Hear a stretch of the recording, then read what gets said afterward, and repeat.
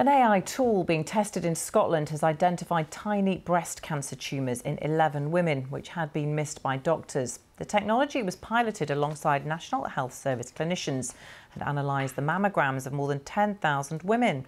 Our technology editor Zoe Kleinman has more details. So this is one of the extra cancers that was picked up by the AI. That is so tiny. Yes, it is indeed. And you can see why two human readers would have just looked through, compared it. It looks very much the same and would have said that that's normal. Here in Aberdeen, Dr. Gerald Lipp has just led the first NHS evaluation of an artificial intelligence tool called Mia, designed to help improve breast cancer diagnosis. The initial results are encouraging. It's almost like another colleague and someone as a second opinion looking over your shoulder and helping you. So one human reader and then the AI doing the next read, we could move our turnaround time from 14 days down to 3 days. And you know that anxiety, if you've had a mammogram or any test in the hospital, I've had tests, you're kind of waiting on that result and you want to know it as soon as you can. So anxiety and sort of is another factor in this as well that we want to try and reduce. Barbara's cancer was so tiny, Dr. Lipp and his team didn't spot it, but Mia did. I'm just incredibly grateful. If I hadn't had that, then I don't know when I would have found it.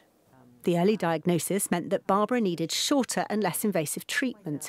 She told me without AI, her tumour might not have been spotted for another 3 years at her next routine scan, by which point it would have been a lot bigger and might have spread. You say cancer and they say, "Oh, I'm so sorry."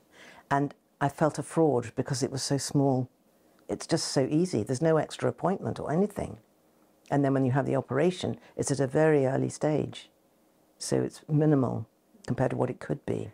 AI is good at this when it's properly trained to spot early, tiny symptoms of a specific disease. But this isn't perfect yet. It has a tendency to overdiagnose. And also, because of current health guidelines, it's not allowed to learn on the job and evolve as it's used. Right now, this tech is still being researched. Mia was built by the medical firm Kieran and runs on computing power from Microsoft. It was fed millions of images of scans from women around the world to enable it to recognise specific signs of potential breast cancer. Hello, breast speaking, Dora speaking. Within 5 years, some experts say AI will routinely be used in cancer diagnosis. I struggled to see some of the symptoms Dr. Lipp showed me, and I only looked at a few of them. Currently, human specialists analyse up to 10,000 scans per year. The hope is that AI tech like Mia might one day reduce that workload and the strain that goes with it. Zoe Kleinman, BBC News.